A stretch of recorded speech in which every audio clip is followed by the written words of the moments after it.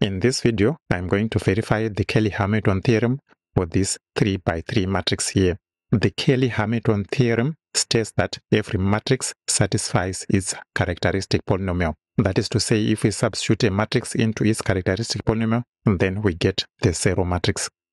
So what I will do first is I will enter that matrix there so that I'll be able to find its characteristic polynomial. So I'll go on to code here, then enter that matrix A is equals to, open square brackets, then we are having the 6, 5, 2, then semicolon to indicate you are going to the next row, 0, 4, 0, then semicolon to indicate you are going to the next row, 1, 3, 9.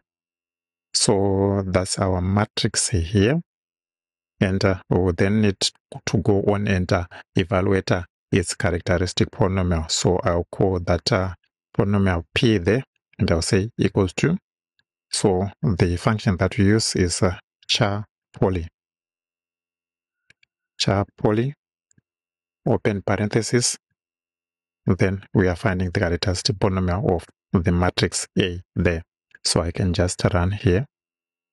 So what we have there, we are having the matrix 652040139.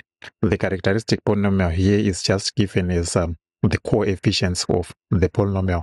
But if we want the polynomial itself, we can just rewrite this matrix here as a symbolic matrix. So I can just do that. So SYM, open parenthesis, then go on and close parenthesis. The next step is now to create a symbolic variable. So sims x, I'll create a symbolic variable x. Then here we would say that our characteristic polynomial will be in terms of the variable x. Then I can go on and run here. And we have that our characteristic polynomial is x cubed minus 19x squared plus 112x plus 208. So the next step, what we want to do now is to evaluate the characteristic polynomial after we have substituted this matrix A.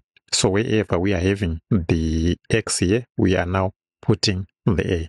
So I can just go on and do that. So I'll call this one PA, substituting A into the characteristic polynomial P that we have just evaluated here.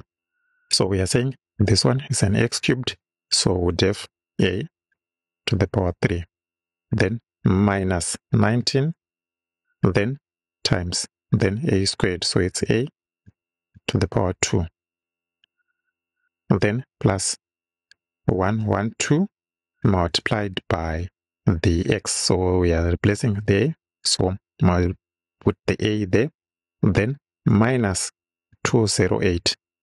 But if you still recall, this one 208 is a constant. These other parts will be matrices which are 3 by 3. So for us to have a 3 by 3 there, we would have to add the identity 3 by 3 matrix. The function for identity matrices is IN. IN will give you an n by n identity matrix. But in this case, we are saying we are having a 3 by 3 matrix. So we want the identity 3 by 3 matrix. So we say times I3. Because I3 is the one that will give us the identity 3 by 3 matrix. So I can then go on and run here. And it gives us there our PA is the zero matrix there, as expected, because the Cayley-Hamilton theorem states that every matrix satisfies its own characteristic polynomial. That is to say, if we substitute the matrix into its characteristic polynomial, we get the zero matrix.